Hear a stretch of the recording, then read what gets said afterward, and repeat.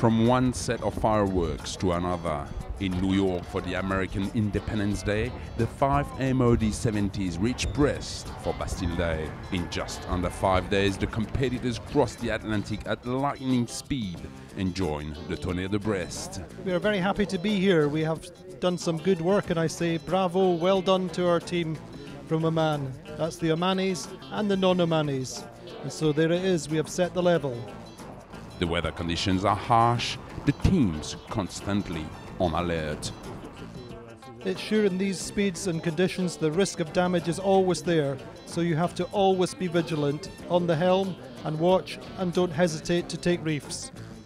What we will remember are the spectacular nosedives and the faces of sailors pushing themselves to the limit in a hostile environment.